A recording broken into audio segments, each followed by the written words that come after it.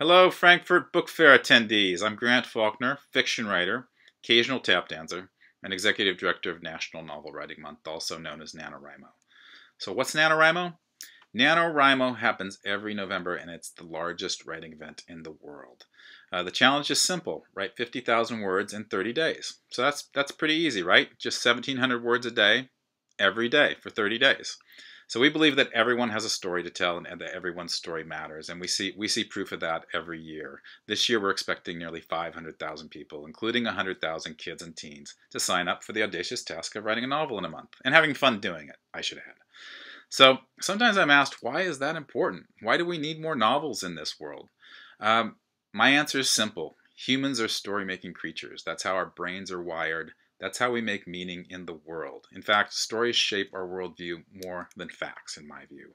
So I think of everything as a story, whether it's a vampire tale or the theory of relativity.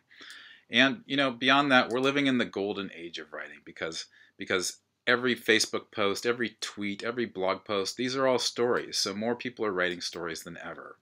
So that's good. But unfortunately, life tends to devalue creativity, especially adult life, in fact.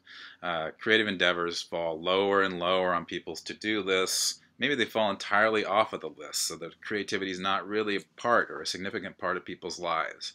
I think as adults, we start to fear things. We fear being judged, we fear getting started, we fear the unknown, and we just get too busy. So people say, I want to write a novel someday, but we want to help them write that novel today. So NaNoWriMo gives people the opportunity to make creativity a priority and get messy, dive into the mess of creation, to write with abandon, and have fun with others doing it.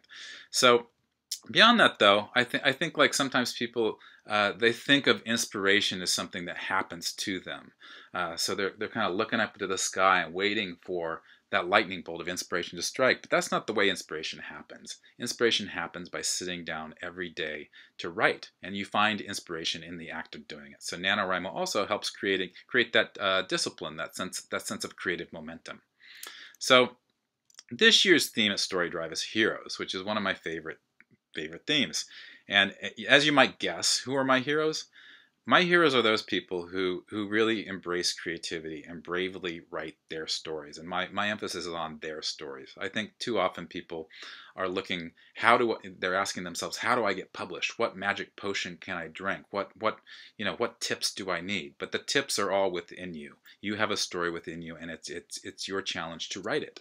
And I believe that creators, storytellers make the world a better place in the end. That's why they're my heroes. I think to write a good story, you have to be vulnerable. You have to open yourself up to vulnerability. And that's important because vulnerability connects us with others.